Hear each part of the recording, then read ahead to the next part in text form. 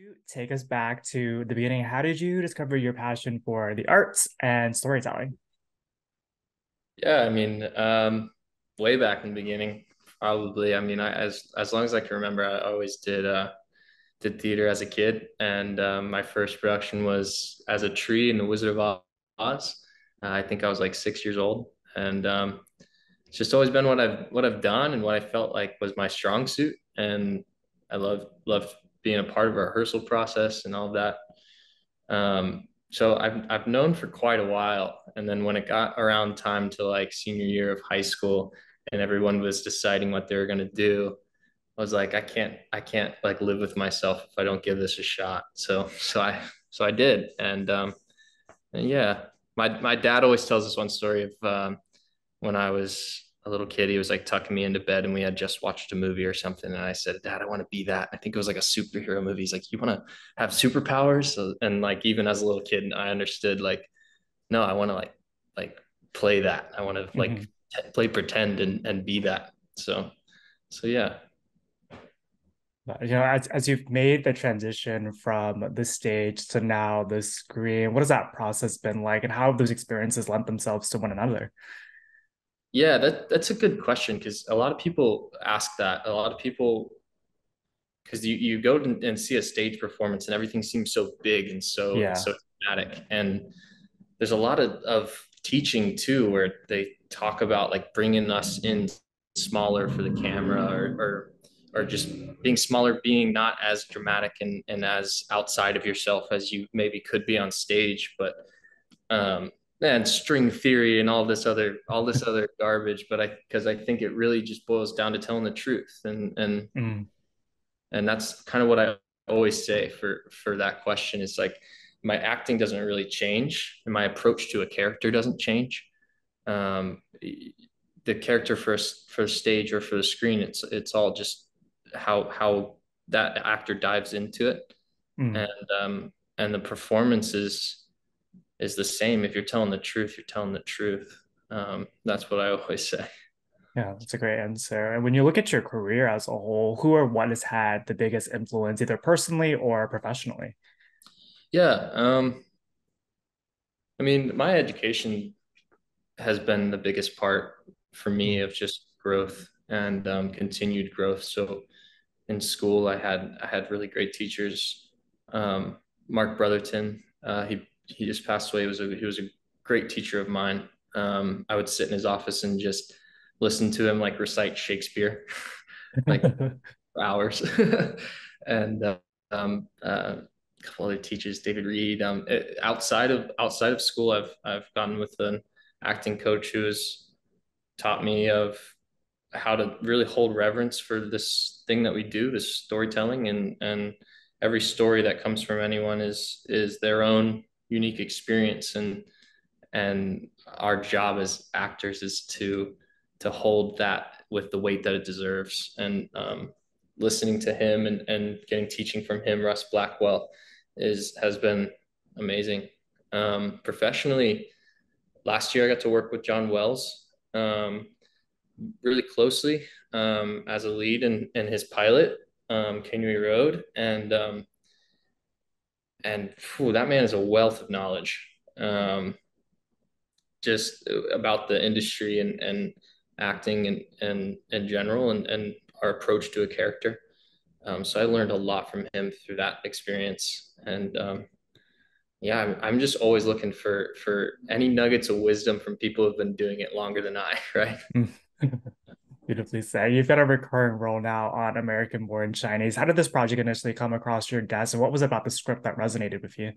Yeah, American Born Chinese was brought to me by Leslie Wu, who was a casting director that I worked with for Kanui Road, the pilot, and then Mm. shortly after that had wrapped, she brought this to the table, and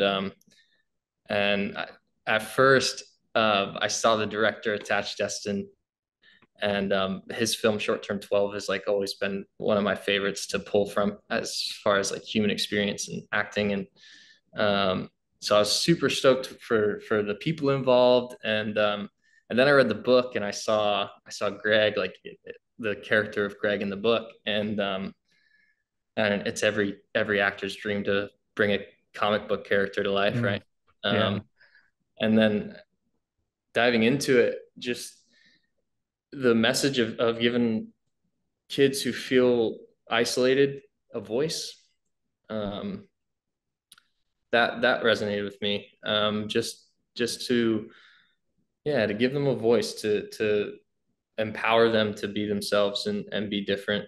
And yeah, that was it was so great. It was all a combination of amazing things that all worked out perfectly, and I couldn't be more happier with it. Definitely. And in addition to acting, you're also a musician, and music is such a huge component in your DNA as a storyteller and artist. How much do you leverage that when you're preparing for a role or a scene? Um, yeah, I mean, I'm a guitarist and a singer first, and that was always what I loved to do. But I just love music, and I love the mood that it can put you in, different types of Yeah. music. And so Spotify playlists are huge for me for preparing for a character. Um, I have lots of Spotify playlists and a unique one for each character. And it's fun just kind of delving into when I'm doing my character work of like, oh, like what does this character actually listen to? And that's all like up to me as the actor. So that's like your own little input, um, artistically, I guess. Yeah. Um, but yeah, I recognize the weight that music can bring to anything. And so yeah, Spotify playlists. Do you remember what was on Greg's playlist? um, there was a lot of, I think there was a lot of like some Drake, Hmm. some hype up like jump man songs, varsity captain songs. And Greg's purpose and his narrative is really to drive home Jin's hero's journey. But as an actor who's playing this character and who lives in this morally gray area, you have to approach him with no judgment. How did you create this space and freedom for yourself to dive into Greg's arc? And what kind of backstory did you create for him? Yeah, no judgment is huge for any character that I play, and any character that anybody plays. That you always have to approach it like you said, no judgment. Um, I love playing characters that have all those different levels to them, um, and and playing a character like Greg, who's part of the problem, Hmm. was difficult to approach. But when you approach it like ignorance, like not knowing any better. Yeah.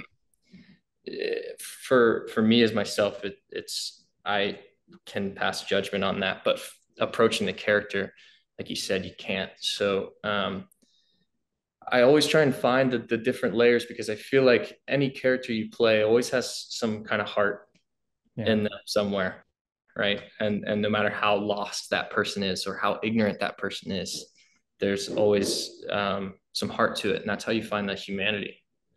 So Yeah. yeah, it was a cool role to dive into.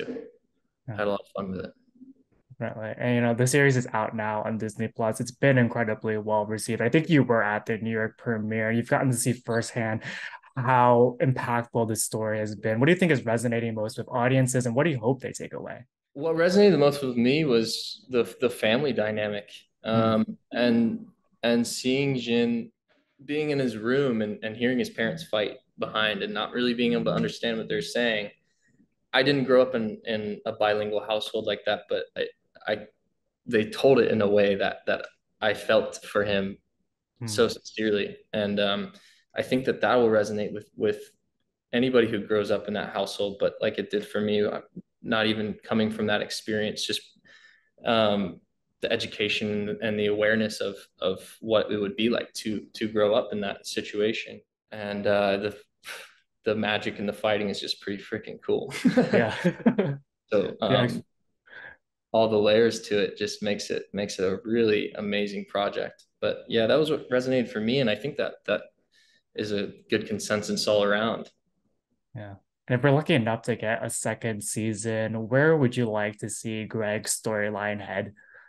Yeah, it's interesting in the book because Greg's younger version of himself starts out with a little bit more care for Jin, and then you see him later on, as they get older.